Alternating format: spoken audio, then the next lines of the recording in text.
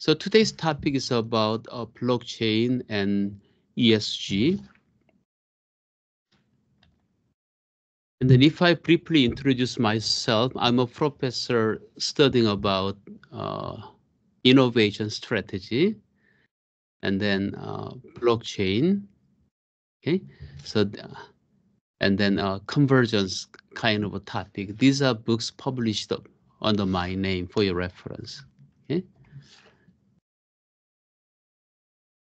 So as you know, recently the price of a Bitcoin has been increased dramatically again. At its peak, it became more than 70,000 US dollars. Okay. And then, as you can see, when it comes to market capitalization, it has also increased dramatically, as you can see here. And then when it comes to number of people using, we can see India is top ranked, and then followed by South Korea, Brazil, Spain, US. Okay. So that means when it comes to India, at least about 18% of people used any kind of cryptocurrency. Okay? So that means, larger number of people than we expect already use the cryptocurrency. So I know there is a variation of your understanding about blockchain. So, but for those who are not familiar with blockchain, I'm going to quickly cover fundamentals of blockchain and then talking about a key issue today. Okay. So basically, blockchain is a result of digital convergence, just like the case of iPhone. Think about iPhone. There is anything new? Steve Jobs just converged all the existing technology together and become an innovation. Like dictionary, MP3 player, navigation, camera, phone, just existing functions combined and they become a great innovation. So same thing happened with blockchain. So these are foundational technology which make blockchain work. As you know, the first cryptocurrency driven by blockchain was introduced, around 2007, 2009. That means when it was introduced, the newest one was a hash function, still about 6 to 7 year old. Others is a multiple decades old technology. So blockchain itself shows the power of digital convergence as a matter of fact. And how we can define blockchain, there are some ways, but among many methods, based on my experience, if you understand blockchain as a distributed ledger, that will be easiest one. It's like if there are 10 people create Excel file. And then whenever there is a transaction among 10 people, they are all writing together. In the way, everybody keep same data. Okay, that's the meaning of distributed ledger. Second approach is called Internet of Value. Okay, so Internet is very good in terms of exchanging information, but because of a double spending issue, Internet couldn't exchange value like money. I know you just argued against me saying we are doing Internet banking. That's your perception. Actually, what you did with your banking website is not sending money. You send request to send your money to another person. And then your bank website understand your request and then process it on behalf of you. You just request. You didn't send. Why? With the internet, we cannot prevent double spending issue. As you can copy same image as many times as you want, you can copy same money again. And with the internet technology, it is impossible to prevent double spending. You can just request transaction. You cannot send money. But with the internet, it is possible. You can send money directly. Even you can tell originality of digital product, like a digital image kind of thing. So-called NFT, non-fungible token kind of thing is possible now. So that's why blockchain is called the internet of value. Now, over the internet network, if by using blockchain technology, you can send money in any kind of digital asset. This is a good example, NFT. One day, a father took a picture of his daughter who was watching the practice of a fireman, putting fire on the existing house and they tried to remove it. But when the picture was developed, the father was very surprised. Why? The picture of her daughter looks like someone who put a fire and enjoy the scene kind of thing. So this picture become a meme, so-called the disaster girl. And then you can find digitally same image like this one, unlimited time on the website. But father was very smart man. He registered this image on the blockchain network, Ethereum network, as a non-fungible token. That means although there are millions or billions of same image digitally, but still her father can verify which one is original. Why? It is registered on the blockchain network. So the picture taken in 2005 and then sold for almost $500,000 on April 2021. Good news for her, transfer ownership never means transfer of copyright. So although she already made $500,000, whenever there is ownership change, 10% of money should go to her account. So NFT is a good example proving that we can send money value over the network. So many businesses already adopted this idea. As you can see, luxury brands selling their digital handbag, digital shoes kind of thing, and they make a lot of revenue. Why? In the past, digital shoes, digital handbag can be easily copied without permission. But with the NFT, with the blockchain, we can easily tell which one is the originally paid one. So this kind of thing shed a great light to digital artists really nowadays. And another characteristic is so-called P2P network. That means everybody on the network connected together eventually, very autonomous. And then there is nothing like a strong third party at the center, very democratic. So based on this understanding, let me explain how blockchain works simply with a scenario. Let's say there is a Bob and Alex, okay? Only two members on the blockchain network. And then Bob borrowed $55 from Alex, okay? Just $55, as you can see right here, right? 55, they wrote together, good? That means they are checking each other. But Alex is a bad guy. Alex intentionally add additional one more digit right here. And then suddenly Alex urged, Bob, you borrowed $155 from me. But Bob's ledger show nothing right here, just 55. That means, although Bob really got upset, there is no way to prove it. Why? This is a 50 and 50.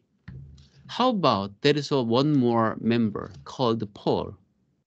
So when there is an argument between Bob and Alex because of a difference of the value, but because of a Paul, we can prove the truth.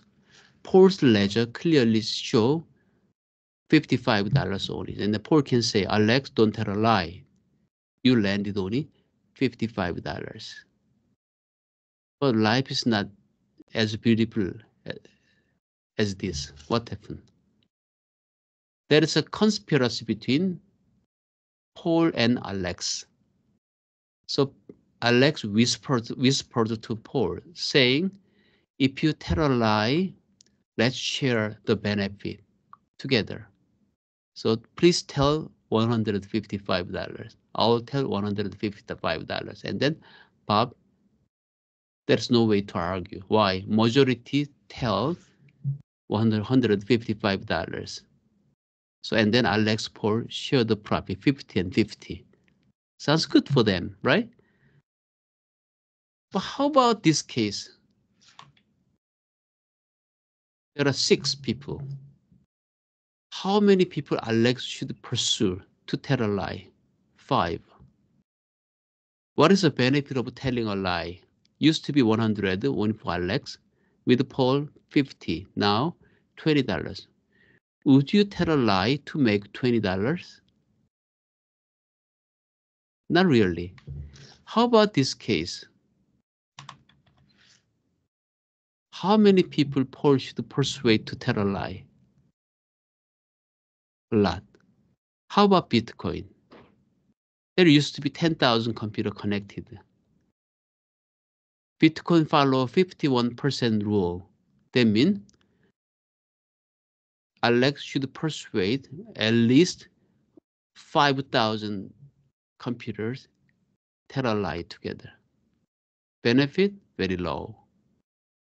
So this one simply shows the power of blockchain. As you can see, it is very transparent. It is tamper-proof. One thing I want to confirm for your understanding, I use Bob, Alex, Paul, but actually on blockchain, we use like some 256 hexa binary numbers to tell identity. That means Bob know which one is Bob's, but nobody know who is Bob. Instead of a name, we are using 64 hexadecimal number or 256 binary number. Okay, that means everything is transparent, but nobody can tell identity except for someone who owns that cryptocurrency. Good. So that's a blockchain. But Bitcoin has a limitation. Why? Bitcoin is designed to support only transaction, very limited. So Vitalik Buterin, Russian immigrant to Canada, developed a great idea called a smart contract. Smart contract is, I think he's a genius in terms of naming. Just remember smart contract as kind of a computer programming. Code.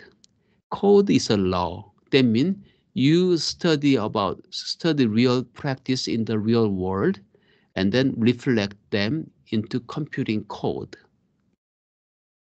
which use Solidity, which is a Turing complete one. So that means code is a law.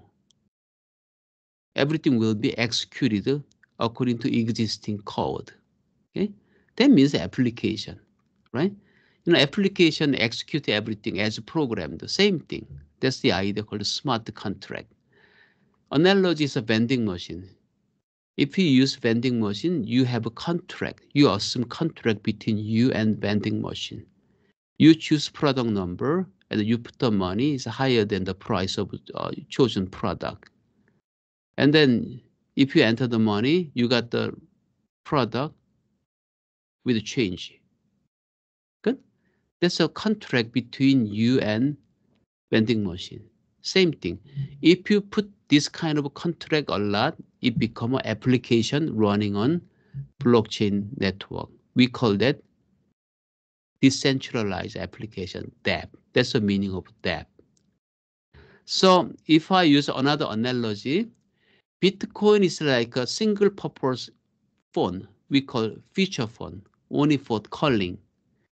And then blockchain 2, represented by Ethereum, is called smart contract.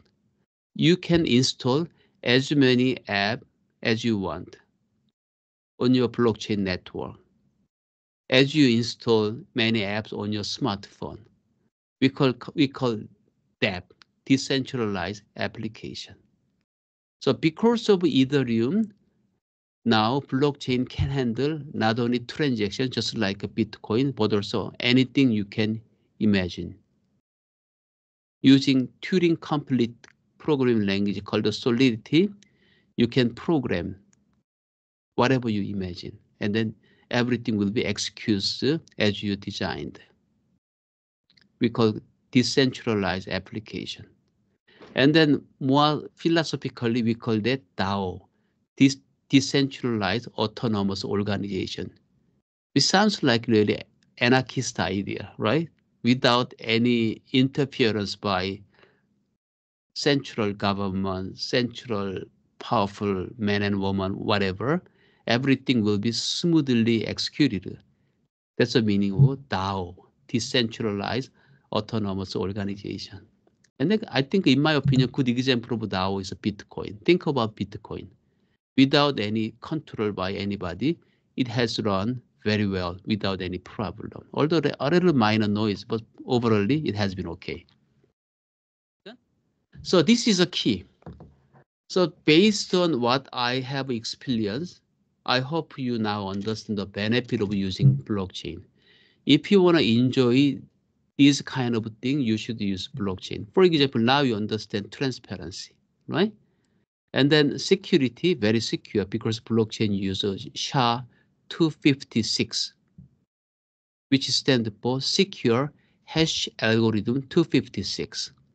And the integrity, why? Everybody writing down together. So that means nobody can change any existing value. Democratic governance system, right? Nobody has superior power. It's a peer-to-peer network. That means highly democratic, perfectly. Cost reduction, you don't need any central guy like a bank. Without bank, you can send money. That means you don't have to pay fee to the bank anymore. Token economy means if you run any app on Ethereum network, every app can generate token, and then you can use token for many good purposes. So for example, EM Normandie can launch Ethereum app, so-called DApp on Ethereum network. And then if a student do volunteer, that app from Normandie generate Normandie token. And then anybody with a Normandie token use that token at the cafeteria kind of a thing, right? That's example of token economy. Because of a token, people volunteer more, right? And then fair wealth distribution, because everything is so transparent, no middleman can take more than what he or she deserves to have. Identity, like we call self-sovereign identity. So using secure hash algorithm, so-called decentralized identification concept, which I cannot cover because of time limitation, you can have a power. You can keep your right to handle your data. Nobody can use data without your permission. That's the meaning of identity. And the smart contract I already explained. Traceability means blockchain is a chain. That means every value is chained together. And then you can trace back to the origin of the value. You can check what happened perfectly. And then collaboration efficacy, because it's highly transparent, because of token, you can improve collaboration efficacy dramatically. And then DLT, I already explained. Triple ledger means if we adopt blockchain for accounting auditing, up to now we use only debit, credit, very simple. But with blockchain, you can add one more, debit, credit, and blockchain. That means auditing business, like a government even, audit all the transactions so easily by checking only blockchain part. That's why it is called the triple ledger system or triple entry ledger system, debit, credit, and blockchain. So if you need those kind of benefit, you should consider adoption of blockchain technology. But many of my students complain that's too much. So I made this one. You should remember, blockchain doesn't have any good fit with the product and service. If you think about what kind of product can I make with the blockchain, there's no answer. But very interesting, ironically, the first application of blockchain is a new product and service called Bitcoin. So Bitcoin made a huge contribution to blockchain in terms of let everybody know blockchain. But negative is misleading. People just thinking about what I can make, what kind of new product and service I can develop by using blockchain. No answer in many cases.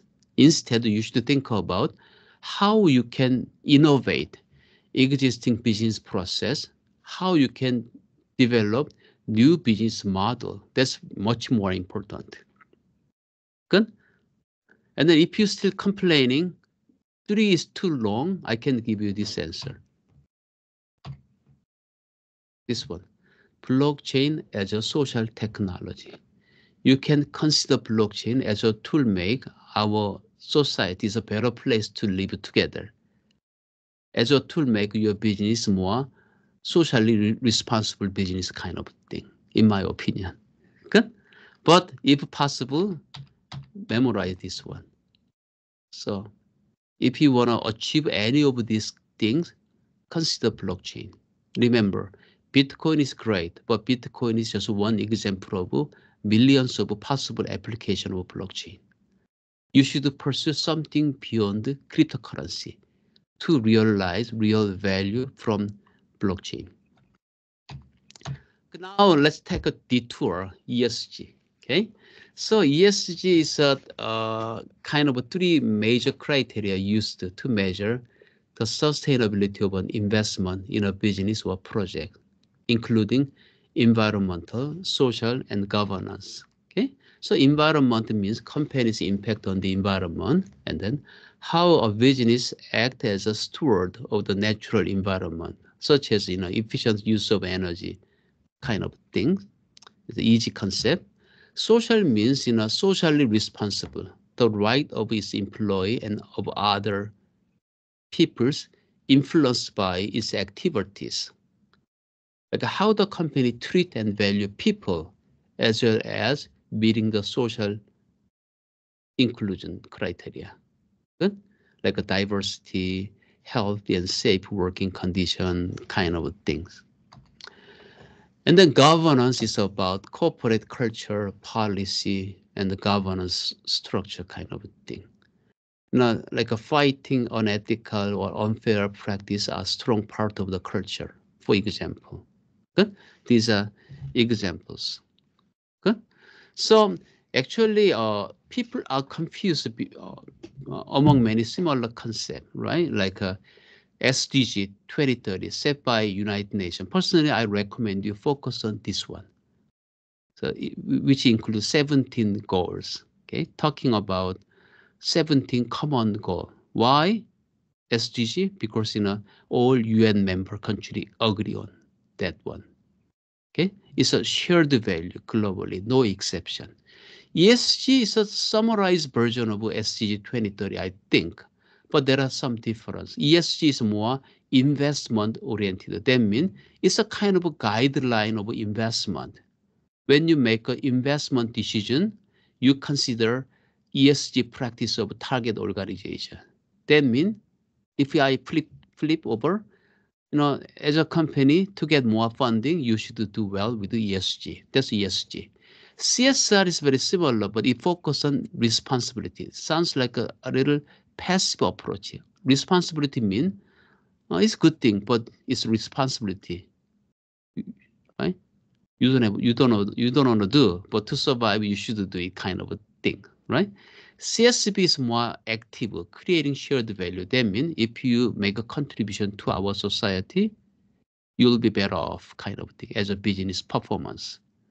Like according to the book called The Brand Ideal, the revenue growth rate of a company who really care about CSB is 4 times higher than those without it. Okay? Anyway, all similar. Even if you are Catholic, you should check Laudato Si action plan. I'm a committee member of that as a faculty of Catholic University. So Laudato Si action planning talking about 7 goals. But regardless of like a name, it doesn't matter, all good. But personally, I recommend you focus on UN SDG, okay, like this one. It has 17 goals. Okay? And then ESG is more business oriented. It is about investment. Good. So now let me talk about how blockchain support ESG practice. Okay. Number one, environment. So good example is how we handle solar panel installed on every house. So like, logically speaking, if one house has extra electricity, it should be able to sell it to others who are in need of more, something like that. Idea is very simple, but not really well working like that. Why? Not because of lack of idea, but because of a tool for making this work. Why?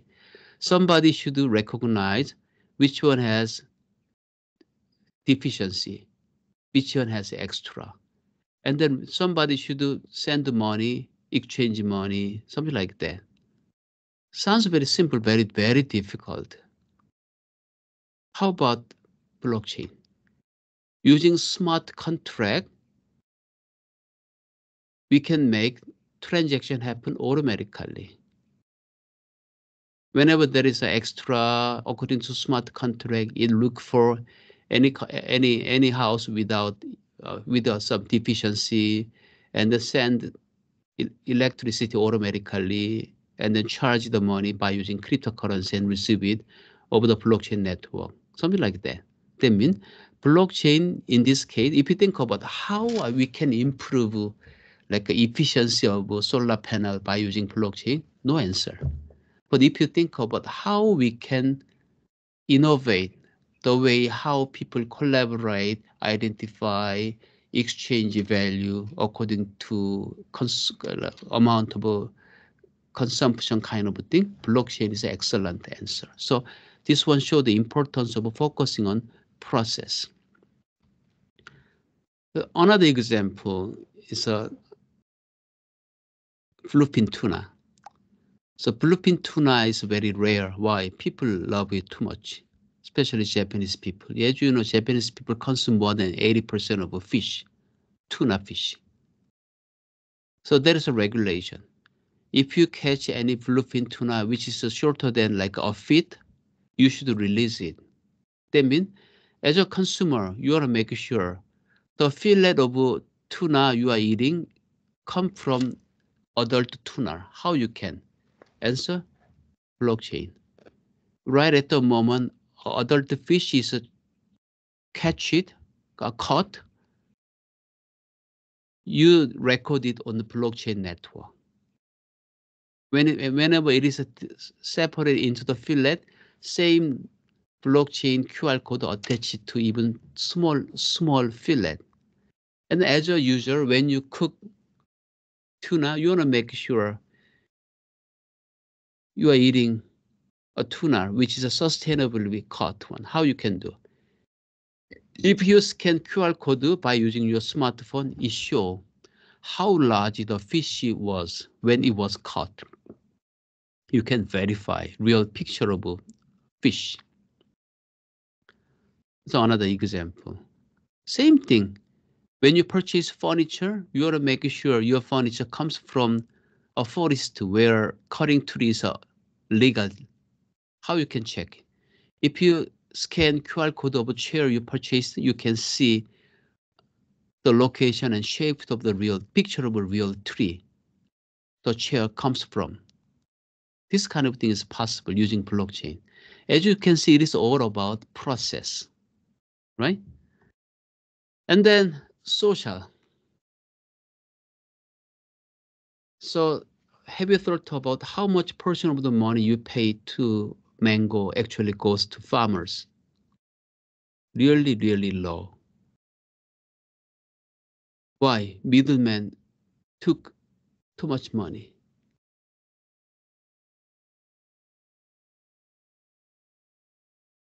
So entrepreneur put whole supply chain practice into blockchain called agri-ledger. Okay? Originally, before the adoption of agri-ledger, blockchain-driven supply chain management system, farmers could take about 5% of the money you are paying. After that, their income increase about 7.5 times, about $30 to $40. Why that happened? Because everything is transparent. Middlemen couldn't take more than what they deserve to have. You know, significant portion of the money you are paying for any product in the supermarket goes to middlemen, not the producer. That means using blockchain, we can make sure everybody get what they deserve. Why you hesitate to donate money? There are two reasons. Number one, you have no idea who take it, who use it. You have no idea also who use your money for what purpose. That's a big problem.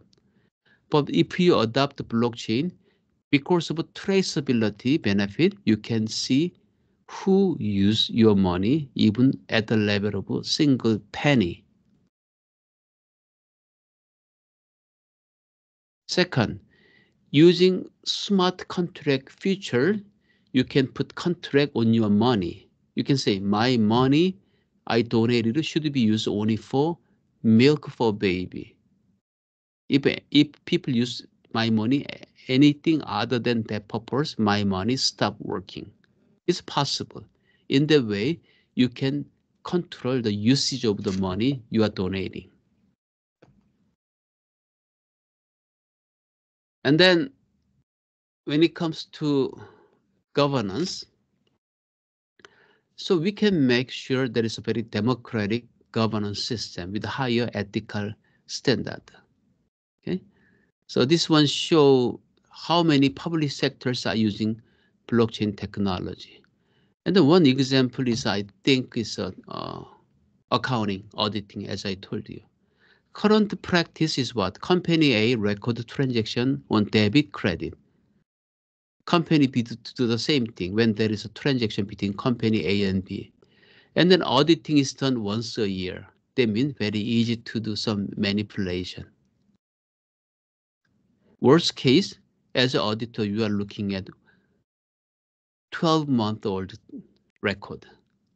How about blockchain? As you can see, if you add blockchain right here, so debit, credit, blockchain, debit, credit, blockchain. So by checking blockchain, you can clearly see what's going on company A and B. Okay, so it will dramatically improve efficiency of auditing. Also, what ethical standard of accounting practice. Another thing is voting. You know, there is a lot of issue about voting.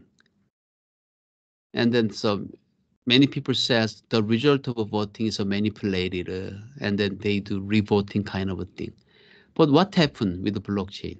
Number one, whenever there is a vote, everybody writing together. That means nobody argue about the accuracy of voting. Second thing is more important actually. You can, now with the current system, if you once you vote, you cannot change your vote. Let's say you vote for candidate A, but after that you realize candidate A is a terrible guy. You want to change it, but can you change it? No. How about blockchain? You can do it. Why? You add your identity on your voting, and as long as you can prove it, that ID is yours, you can take it back and then vote it again as many times as you want. As long as voting is not closed, you can do it over. Okay, so that kind of a benefit is available. Good? And then Estonia is an excellent case. Actually, people misunderstood Estonia as like a good example of a blockchain application, but that's not true actually. Estonia innovate government service by using blockchain. That means especially every citizen of Estonia can control usage of personal private data. For example, if you go to hospital, you share your data about your body condition kind of a thing. But sometimes you are not sure how they handle it, although there are some regulation. I know there's a European regulation covering whole EU country. I like it very much. But basically, you have no idea. But Estonia, yes, you can tell. Just like a blockchain. But one thing I want to make sure, Estonia doesn't adopt blockchain. Estonia developed their own system, but it happened to be very similar to blockchain. So in that regard, Estonia is a great country. Why? Even before the introduction of blockchain, they developed their own version of something like blockchain. Okay. And then another interesting thing is like a politician can do something. So this one is on top left is Callaway, so city council member of London who ran for the mayor position of London. He said he will become a blockchain mayor. How come? He said, he put record of budget usage on blockchain. In that way, he will use all the budget highly transparently. That's what he promised. But unfortunately, he lost the election anyway. So I think he was too early to promise that. Real pioneer anyway. Bottom right side is a former prime minister of South Korea who ran for the presidency. And what he promised, cashless country. He said he is going to issue central banking, like a CBDC, central banking digital currency, like a cryptocurrency as a currency for South Korea. But he also lost the election anyway. So they are, I think, it's a pioneer anyway. So those kind of things will be possible, absolutely. Okay, now, so I'm done. Okay, now let me conclude my lecture by asking one question. What is this one in your opinion? Decentralization, non-discrimination, openness, universality, and consensus. Anybody can tell? Is it talking about what technology in your opinion? Easy question. Anybody? We have the question from Professor Lim. Any inputs? Any ideas? So this is what is this one? This characteristic talking about what technology? That's my question. Well, I can make a small analogy. So the person that you see on the slides of Professor Lim is the individual who introduced us the World Wide Web. Yes, right. This is a clue, right? Actually, It's this one exactly. sounds like a blockchain, but that's not blockchain. This is a dream of internet. But this is very important one. Why? Joanna? Yes, any question? Yeah. Yeah, we have a raised hand, Professor Lim. So we have one student who wanted to make input on your question. Joanna, please do. Yeah. Hello. Thanks a lot for the first beginning of the presentation. Super interested. And I was just maybe thinking here when I see that, I kind of think of like the internet and stuff, but maybe I'm saying something totally wrong, but I would have thought of this technology. Yeah, so why I ask this question, this is an internet tech, talking about internet. At the beginning, internet was very revolutionary technology. Look at your decentralization, non-discrimination, openness, universalism, consensus. Sounds like a blockchain, but what happened with this one? Originally, internet was revolutionary, but now it become evolutionary. Instead of revolution, we made evolution or innovation using internet technology. How about the future of blockchain? What blockchain says really real revolution, like anarchist idea, no government, no bank, nothing, really. Sounds like very dangerous, right?